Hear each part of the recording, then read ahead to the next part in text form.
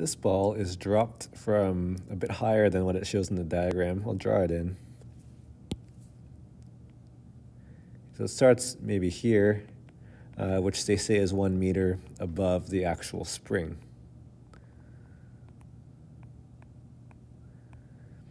So it's dropped from, no, it's not dropped from rest, it's thrown downwards, actually, at an initial speed of 3 meters per second.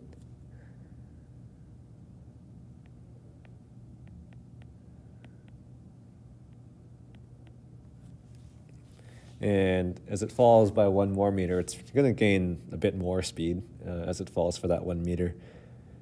Then it hits the spring perfectly, head on. So it's going to squish the spring. And at some point, the spring is going to get to, well, at some point, the spring is going to stop the ball. And that's the moment we're seeking, where the maximum amount the spring deforms by. So at some point, the spring will stop the ball. The ball will be at rest for that instant. And then the spring will actually push back up and push the ball back up into the air. But we're not asked to analyze the second half of that. We're only asked to analyze up to this point of maximum compression. So I'm going to actually draw that in towards the right. So we'll have the floor, and at some point, okay, let's try that again.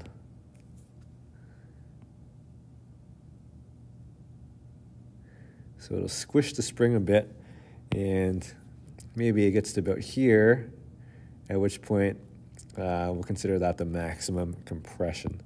So I'm going to label that, I don't know what that is, I'll call that X2, standing for the compression in the spring at moment 2.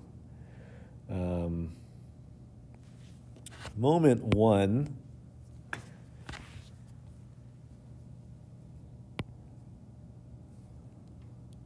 moment 1 is going to be way up here.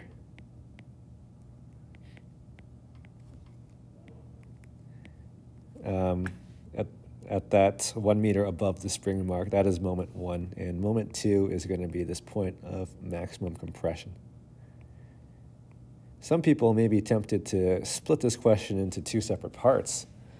Have a moment 1, a moment 2 when the ball touches the spring, and then a moment 3 down at the lowest point. There's actually no need to split it into those 2 parts.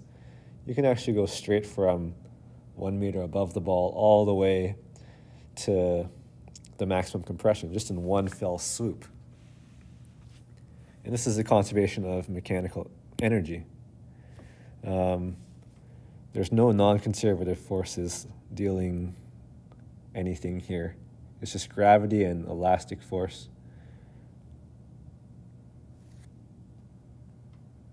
So K1 plus gravitational potential 1 plus spring potential 1.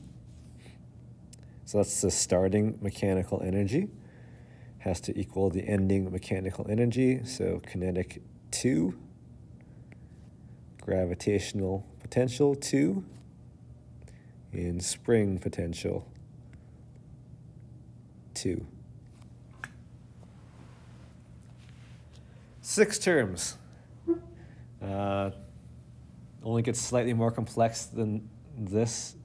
Some problems may have friction or may have air resistance, and then you have to deal with that as well, which would add a 7th term to this equation. But this one only has 6, and some of these are going to be 0. So let's start crossing those out. So at moment 1, the ball is thrown. So unfortunately, they did not just release it from rest. If they did, we could cross out K1, but no, they throw the ball, so we cannot cross out K1. Gravitational potential, that's going to depend on where we set the reference height.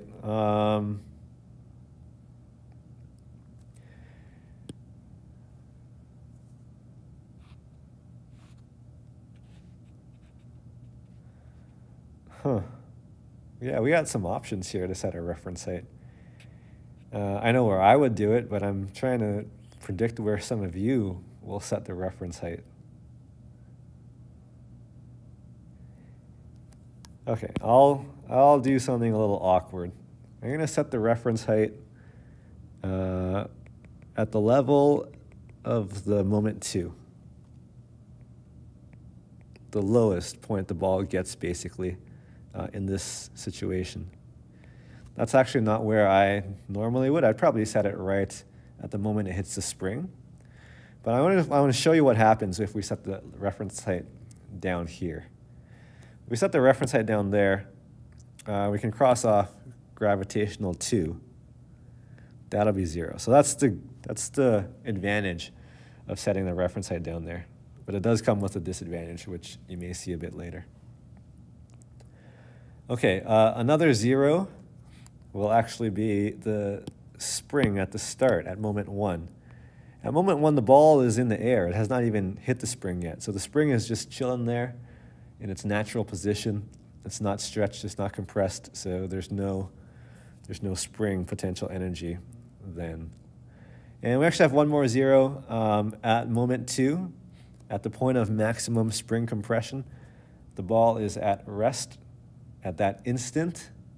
So we can actually have K2 be 0 as well. So it's not a 6-term equation, it's a 3-term equation, a bit more manageable. So we're going to start filling in some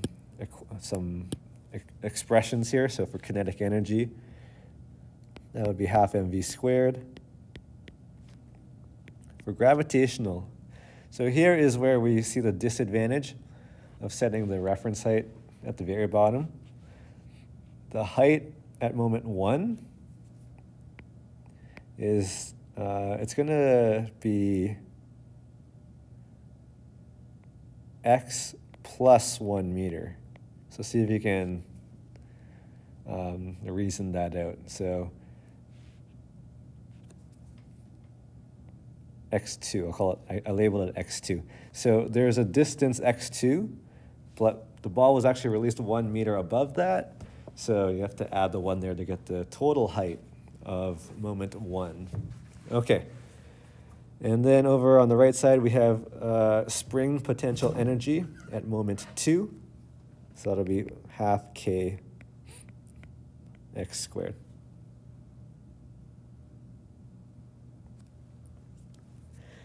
And I'm just going to go through and underline what I don't know, which would be, so do I know the mass? Yes. Do I know the starting speed? Yes.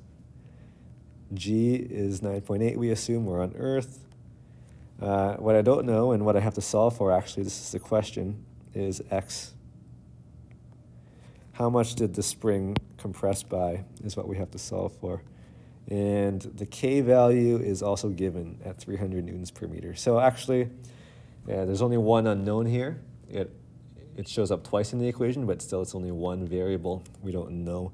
And it turns out that this is a quadratic equation. X is squared, and we also have an x term that's not squared, so we're going to be solving a quadratic here. So what I'll do is we'll go with the distributive property here and fill in some numbers maybe at the same time in some other places. So for half mv squared, we have 2.0, 3.0 squared. And yeah, I'm just going to do distributive property here. And then on the right side, I'll fill in some numbers here. Half 300 is the K value. I'm also going to, so this is what I normally do. Actually, personally, I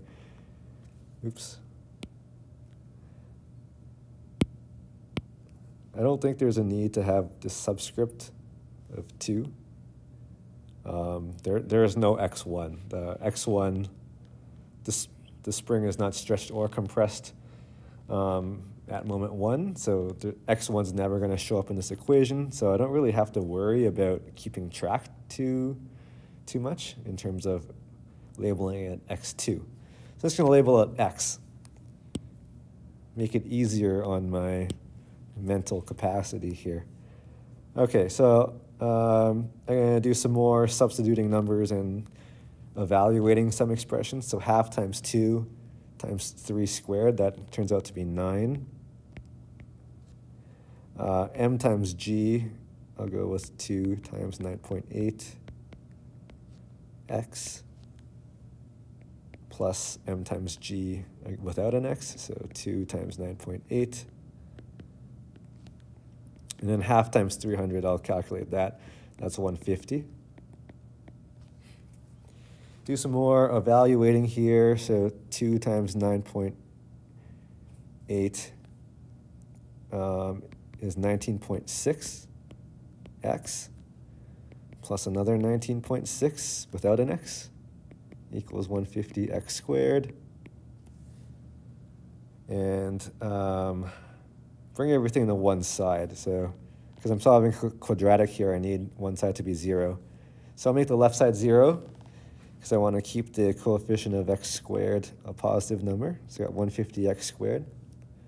We're going to subtract 19.6x from both sides, and we're going to have minus the 9 and the 19.6 can be added together and then moved over to the other side, 28.6. So that's a quadratic equation I have to solve. I could use the quadratic formula, which I'm not. I'm going to type this into Wolfram alpha.